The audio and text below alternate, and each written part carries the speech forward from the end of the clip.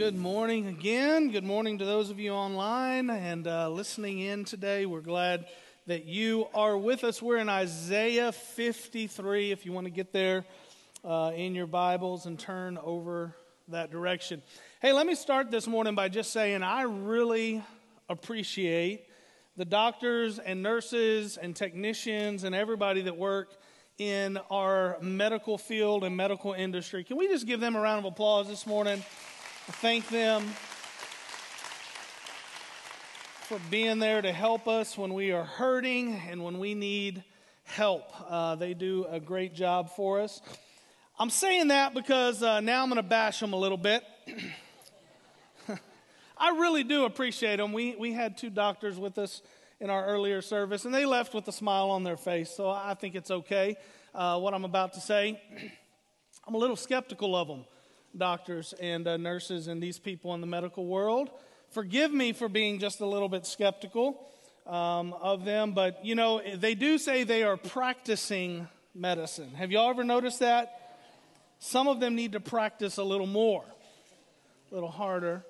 Man, I had so much fun doing some research for this sermon. We're talking about radical remedies today. And the reason I'm a little bit skeptical of the medical field is because of what I'm about to tell you. They haven't always gotten it right. In fact, they've gotten it really, really wrong. And not just for 15 years or a decade or two, but I'm talking about for hundreds and hundreds of years. The remedies that have been offered by the medical field have not always been the best. Like, y'all have probably heard of the ones we see most of the time in the movies, like bloodletting.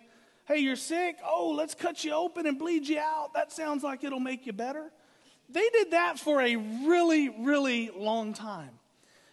If you had bad headaches back in the day, what we would call a migraine today, you know what the remedy for that was?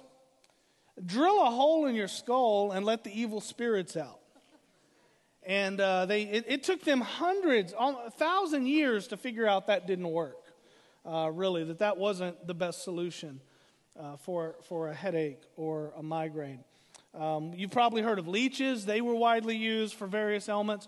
But those are the ones you've heard of. But here's some maybe you haven't heard of as much. They just haven't been popularized in our movies, but they were very popular medical things for a long time. Some remedies that would be offered.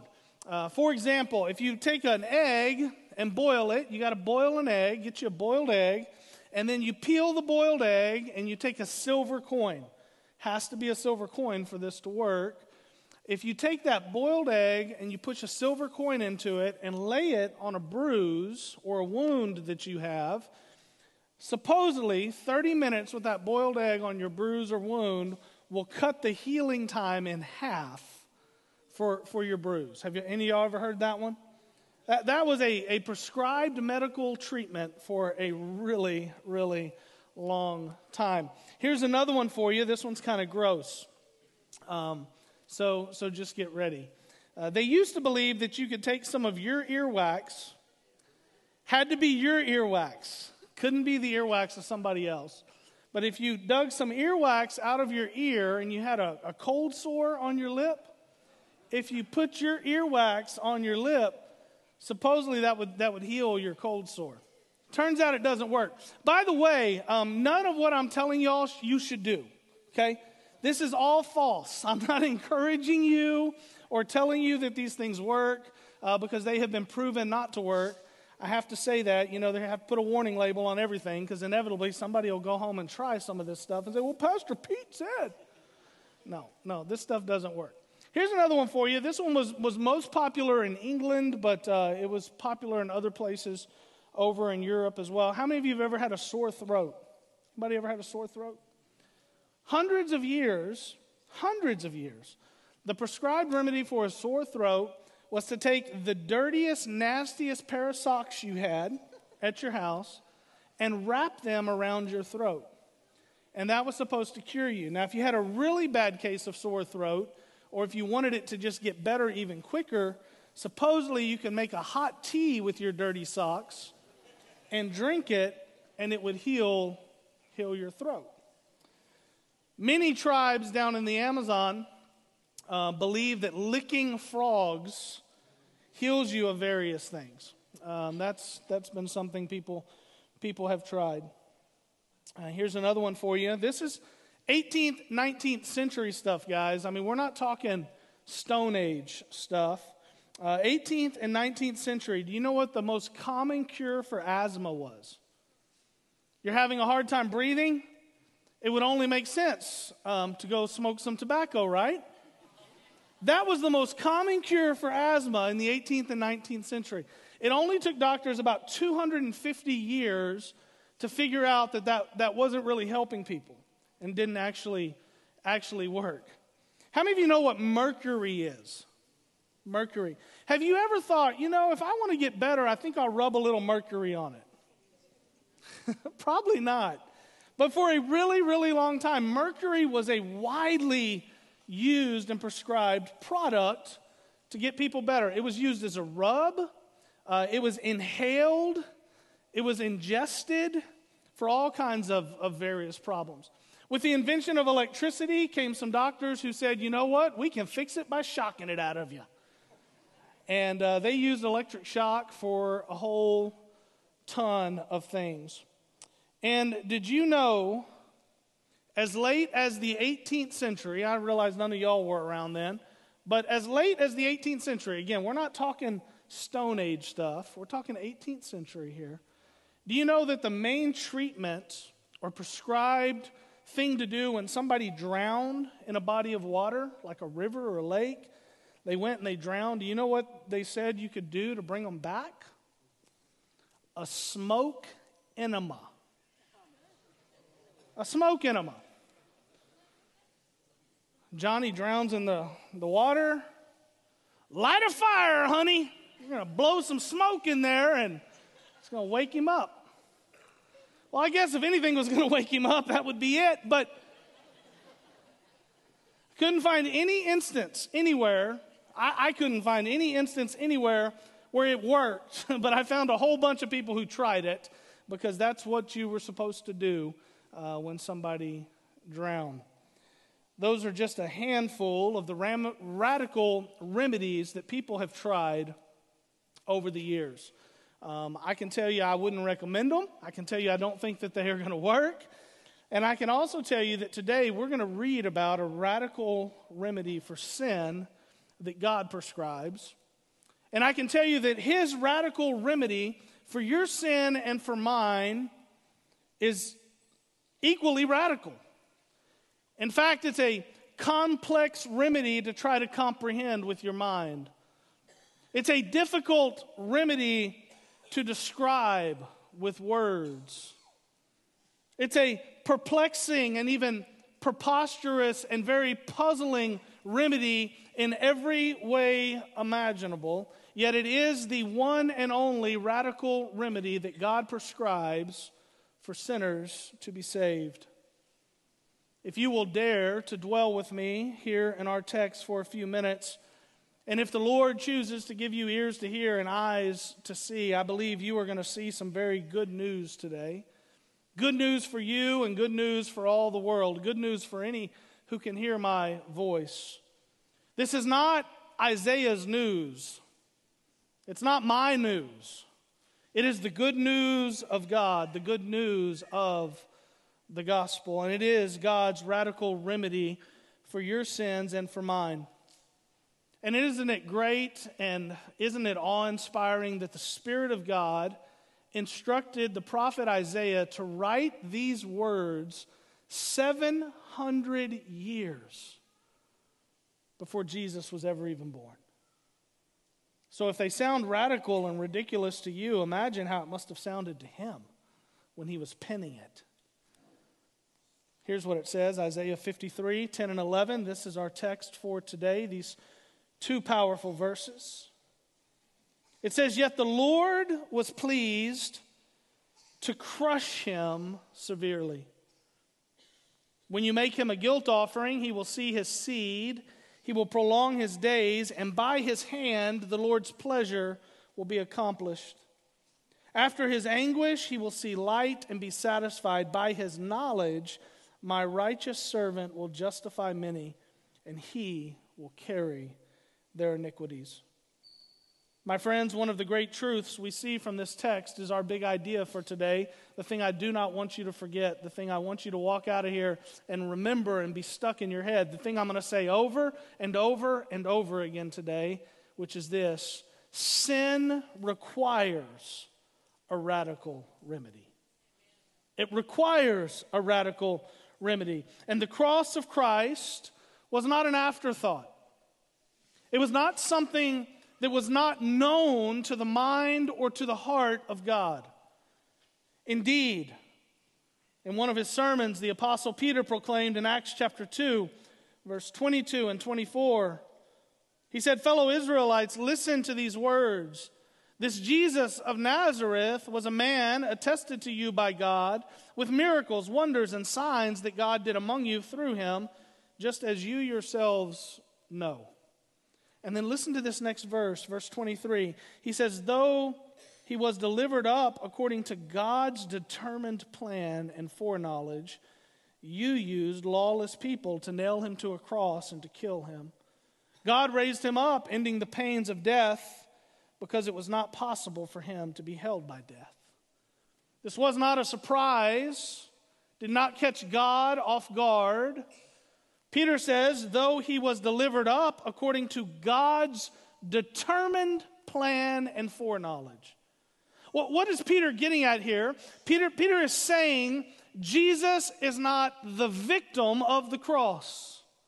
So many times we want to make Jesus the victim of the cross. Peter is saying Jesus is not the victim of the cross. He is the victor on the cross. There's a difference between those two realities about Jesus and who you make him. Is he a victim or is he the victor? Peter says he's the victor. This didn't catch God off guard. It didn't catch God by surprise. The cross was God's pathway to victory over sin for all of us. Before being crucified, Jesus himself had this exchange with Pilate. I love it. John 19, starting in verse 10. "So Pilate said to him, 'Do you refuse to speak to me? Don't you know that I have the authority to release you and the authority to crucify you?' And Jesus says this in verse 11, 'You would have no authority over me at all if it hadn't been given to you from above.'" Jesus says, don't you fool yourself there, big boy. You got no authority over me. You are just a pawn in God's eternal plan. And victory is coming, and you're going to be a part of it. John 10, Jesus told his disciples this, verses 17 and 18, "This is why the Father loves me, because I laid down my life so that I may take it up again. No one takes it from me, but I lay it down on my own. I have the right to lay it down, and I have the right to take it up again. I have received this command from my Father." He is not the victim of the cross. He is the victor on the cross. Jesus said the Holy Spirit knew and God knew. They all were in on this. They all knew that sin required a radical remedy. And the radical remedy is Jesus. His name is Jesus. If you're lost, if you don't know the Lord, if you are a sinner and you have not been saved, I have good news for you this day. You can be saved today.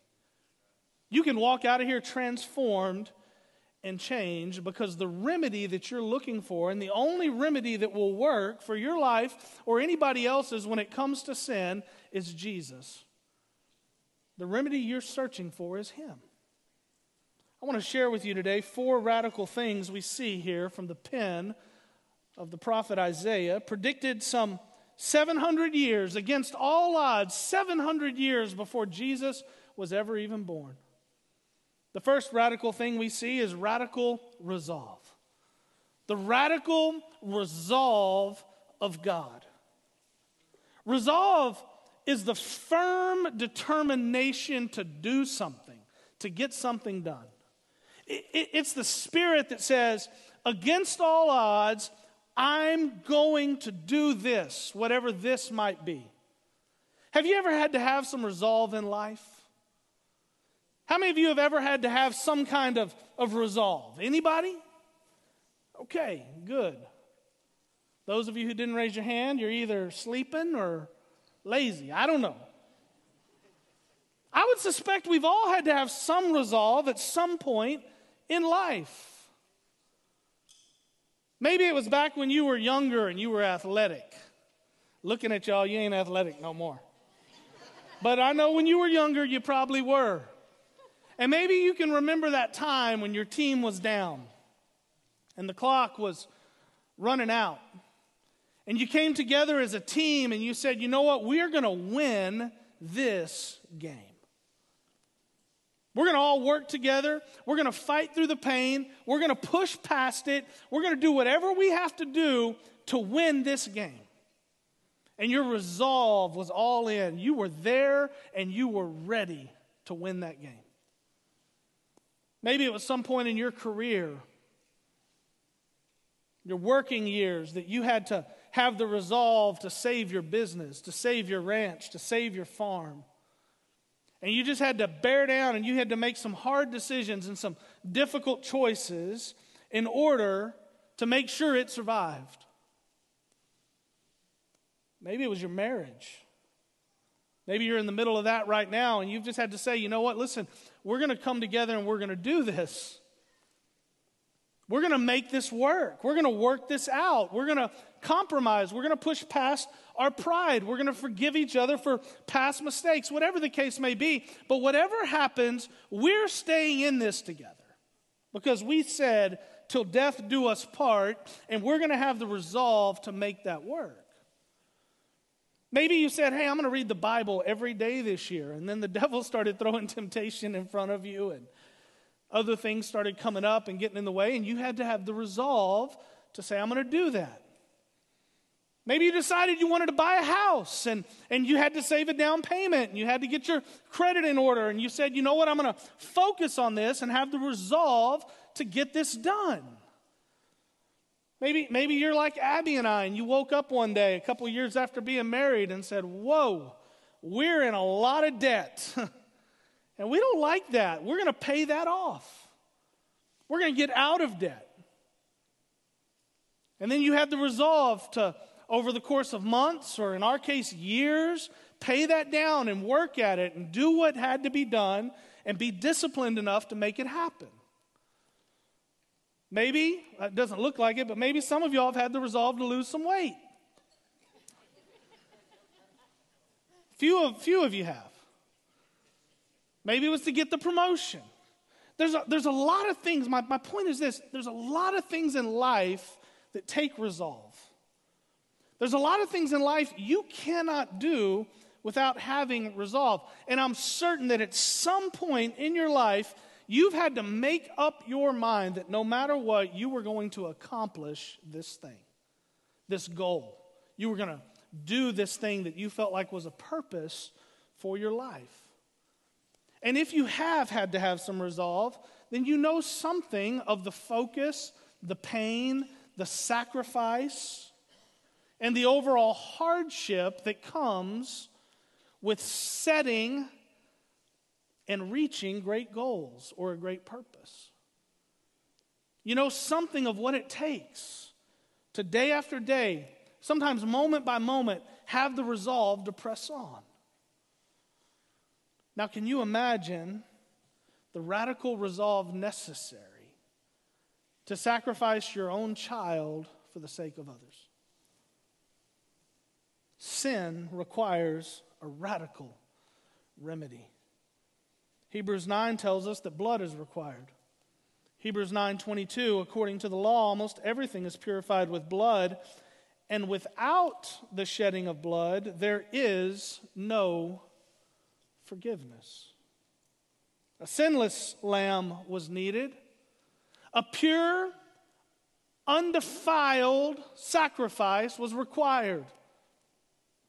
Pure, sinless, undefiled blood was required to pay the debt for your sins and mine. A radical remedy was necessary. And this is why Isaiah says this in verse 10, yet the Lord was pleased to crush him severely. Oh, the resolve of God, the love of God, the determination of God to save your soul. It was so strong and so resolute that the Lord was pleased to crush him severely. My friends, Judas may have betrayed him. False witnesses may have been the ones to accuse him. Herod might have been the one who ultimately convicted him. The chief priests and the Jews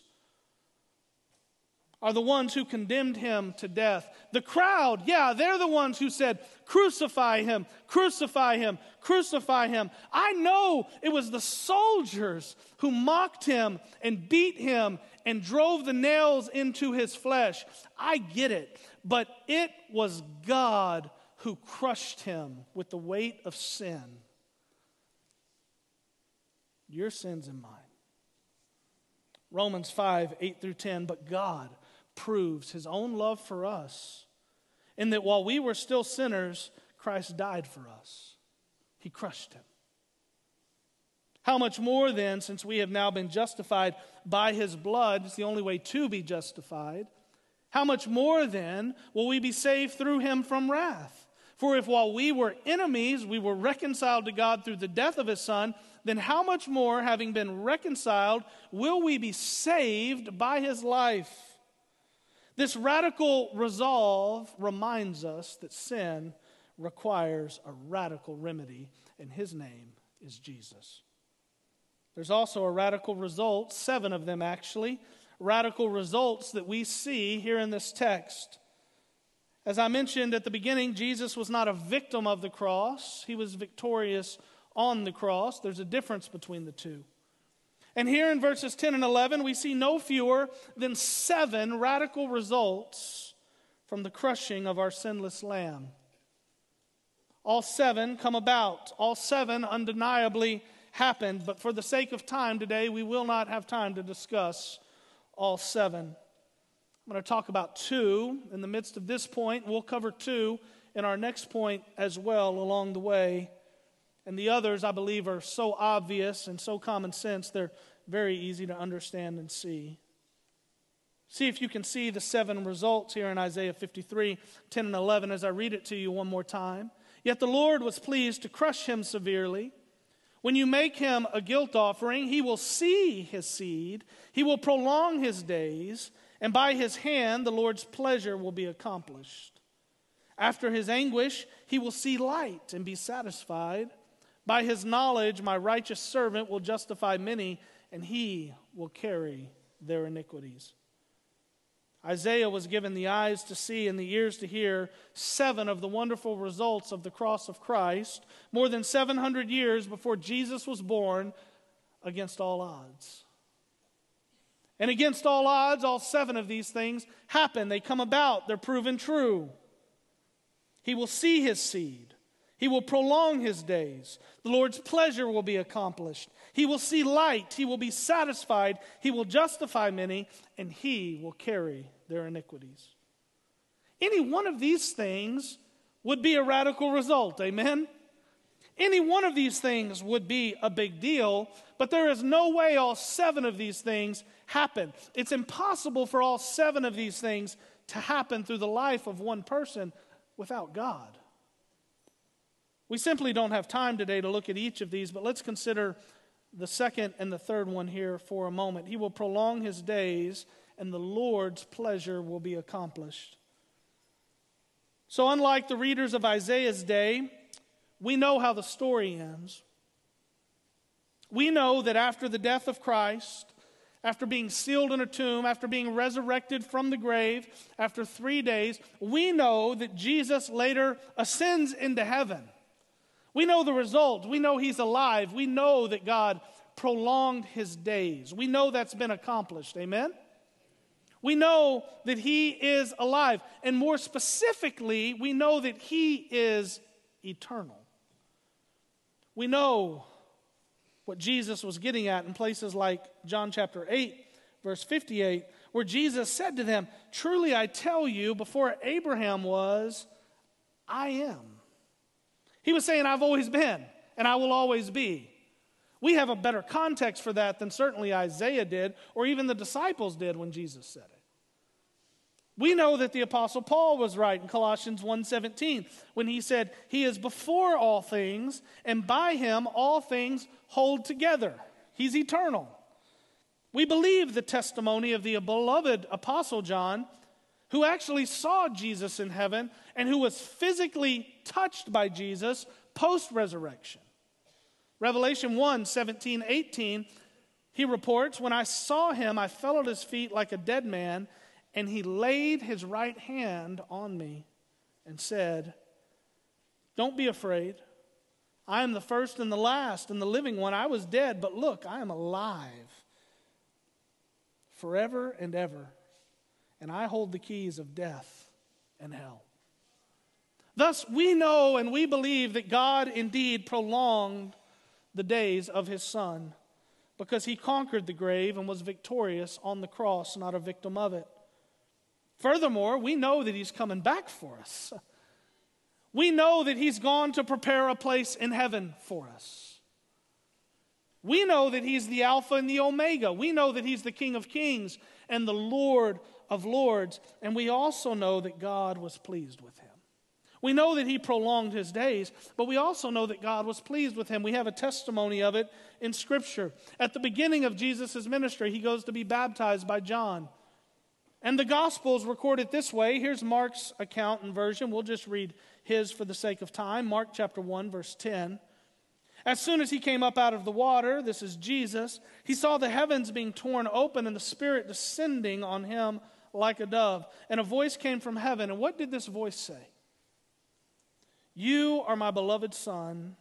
With you I am well pleased." At the transfiguration of Christ, the disciples hear God say something very similar all over again. Matthew 17, verses 5 and 6.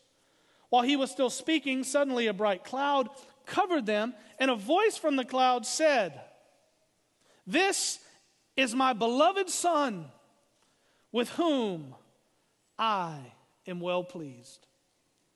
And then God says, "Listen to him." Pay attention to what he's saying.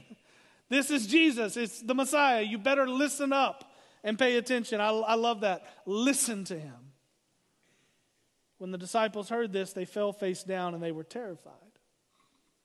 So we can see from the testimony of Scripture that God was pleased with Jesus at the start of his ministry. We see that God is still pleased with him deep, deep, deep into his ministry. And then Paul shows us that God was pleased with him after his ministry was over and God had taken Jesus back to heaven. Paul said this in Colossians 1:19 and 20, "For God was pleased to have all his fullness dwell in him, and through him to reconcile everything to himself, whether things on earth or things in heaven, by making peace through his blood shed on the cross." We could look at many, many more passages of Scripture, but the reality that Christ made it his aim to please his Father is no secret. And the reality that God was pleased by his Son is no secret. All Jesus wanted to do in his ministry was please God.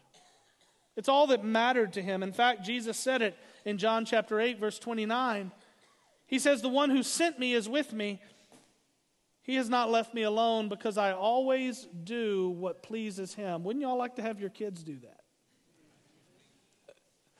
Wouldn't you love to have your employees do that? Jesus said, "I'm going to please God no matter what." I wonder, wouldn't God want us to do that too? As Christians, as followers of Christ, as his hands and feet, shouldn't that be our goal and aim every day? To please God? To do what pleases him? To live in a way that pleases him? To make every minute and every moment of every minute matter?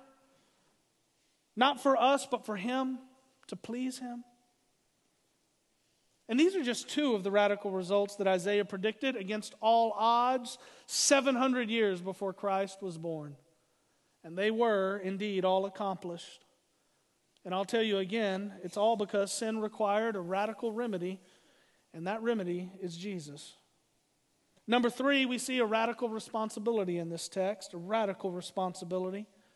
And I can promise you, no matter how hard I try, I cannot even begin to fathom the weight of this radical responsibility Christ carried on his shoulders.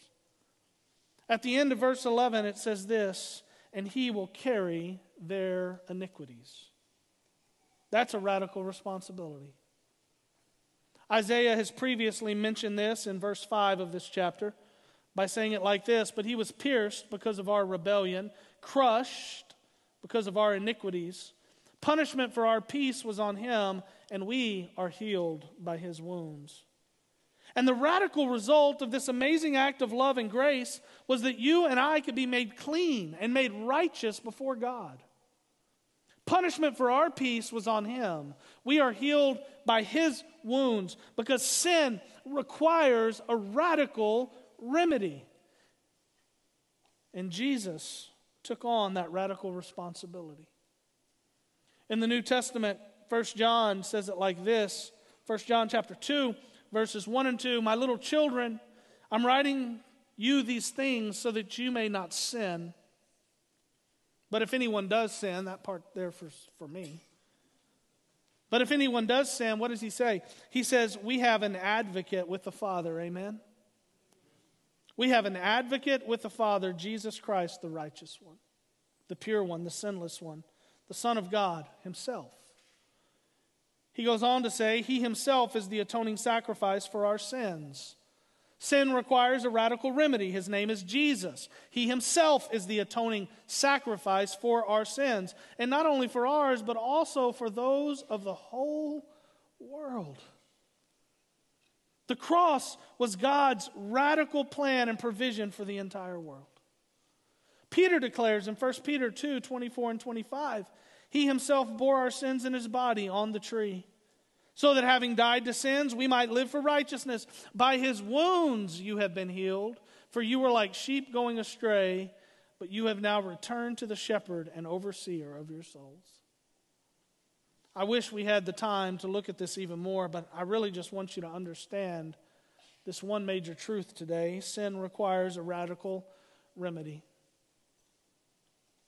God's radical resolve and his radical results, and Jesus taking this radical responsibility, all lead us to this radical remedy, which is our final point for today.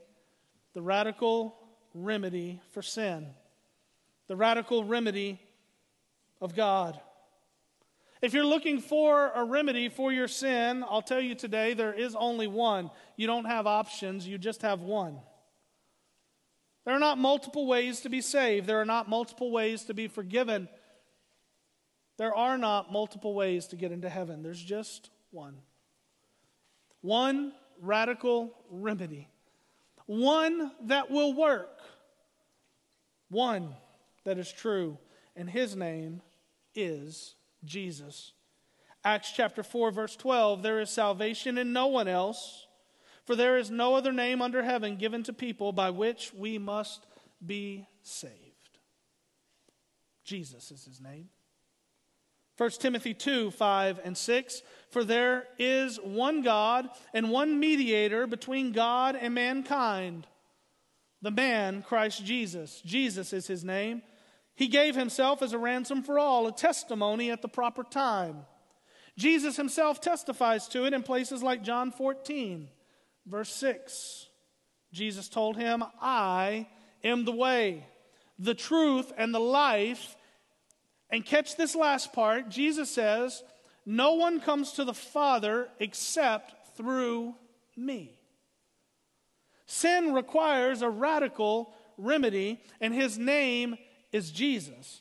He's the way, he's the truth, he's the life, and he is the absolute, single, and only way you will ever get to the Father and to heaven. You know, there are some out there who don't believe Isaiah chapter 53 is even about Jesus at all. Some think that the prophet was talking about the nation of Israel in this chapter. Others believe that Isaiah was talking about himself, that Isaiah is building himself up here in this chapter as this suffering servant for God. To be honest with you, I don't know how they can get to these conclusions. I've read all of their conclusions, and to me it's just preposterous. There's no way Isaiah can meet all of this stuff. There's certainly no way the nation of Israel meets the qualifications of who the servant in chapter 53 of Isaiah is. But honestly, I cannot wrap my head around anybody with any kind of theological sense or spiritual understanding of the Word of God could ever come to this conclusion, if for no other reason because of what it says in Acts chapter 8. Jump with me, if you will, to Acts chapter 8. I want to read to you a somewhat long portion of Scripture here, verses 29 through 35, because it lays it all to rest. This is indeed about Jesus. Your sin and mine requires a radical remedy, and Jesus is his name, and Isaiah saw it and heard it and penned it 700 years against all odds before he was ever even born. In Acts chapter 8, we find a familiar passage of Scripture, a familiar story. It begins like this in verse 29. The Spirit told Philip, go and join that chariot. And when Philip ran up to it, can I pause there for a moment for a brief side note? God, the Spirit, tells Philip to go and join the chariot. And did you notice what it said Philip did? He ran up to it. He didn't think about it. He didn't pray about it. He didn't ask what the result was going to be whenever he got up there. He didn't beg God to tell him everything he was supposed to say. It just says God told him to do it. The Spirit told him to do it, and he went and did it. Church, when God tells you to do something, you go do it. You run up to it. You embrace it. You don't have to ponder it. You don't have to think about it. You don't have to wonder if you're supposed to do it. If God told you to do it, you go do it. So he goes and does it. And then he hears this man in the chariot who he doesn't know. He hears him reading, guess where? The prophet Isaiah. And he said, do you understand what you're reading, Mr. Man in your chariot here? And the man says, how can I? Unless someone guides me. So he invited Philip to come up and sit with him. And now the scripture passage he was reading was this, and you tell me if it sounds familiar. It should. It's from Isaiah 53. He was led like a sheep to the slaughter, and a lamb is silent before his shearer, so he does not open his mouth. In his humiliation, justice was denied him. Who will describe his generation? For his life is taken from the earth. The eunuch then said to Philip, I ask you, who is the prophet saying this about? Himself or someone else? Is this about Isaiah? He was a little confused about it too. Is this about the nation of Israel? Is this about Isaiah or is this about someone else? And I want you to see verse 35. Philip proceeded to tell him the good news about Jesus, beginning with that scripture. He didn't tell him the good news about Isaiah. He didn't tell him the good news about Israel. He told him the good news about Jesus, beginning with that scripture, because that's what this scripture is about. Philip told him the good news about Jesus because this man, just like every man I can see and every man or woman who can hear my voice right now, this man right here needed a radical remedy for his sin, and Philip knew Jesus was the only one who was up to the task. Jesus is the only radical remedy for his sins and for yours. You see, sin requires a radical remedy, and his name is Jesus. And if you haven't taken it already, if you haven't believed and confessed, if you haven't repented of your sins and given your life to Jesus, I told you at the beginning of this hour you would have a chance to do so before we close. You don't have to leave the same way you came. And I got good news for you. This remedy right here, it doesn't involve drinking tea made out of your nasty socks you're wearing on your feet. You don't have to lick a frog. We're not going to let any blood out of you. Your blood wouldn't do a lick of good against your sin. We're not trying to sell you something from a snake oil wagon that came through town and says, rub this on your head and it'll make your hair grow again. No. This is the blood of Jesus. This is the radical remedy that God prescribed 700 years before Jesus was ever even born. And then he came and fulfilled everything right here in this entire chapter and in all of the Old Testament, for that matter. Lived a sinless, perfect life for you, went and died on a cross for you, shed his blood for you so you could be forgiven. It's a spoonful of sugar. Take it. You are not going to regret it. It doesn't even taste bad. If you don't know Jesus and you need to be saved and need this remedy, take it today. Let's pray. If that's you, we're not going to ask you to raise a hand, stand up, come to the front. I'm not going to ask you to pray out loud. If you're here and you need to repent, that's between you and the Lord. You do your business with him here. We're going to lead you in a prayer and give you an opportunity to believe and to confess that Jesus is the one and the only remedy for the sin you carry. And the Bible says if you repent, if you believe and you confess, the Bible says this very day you will be saved.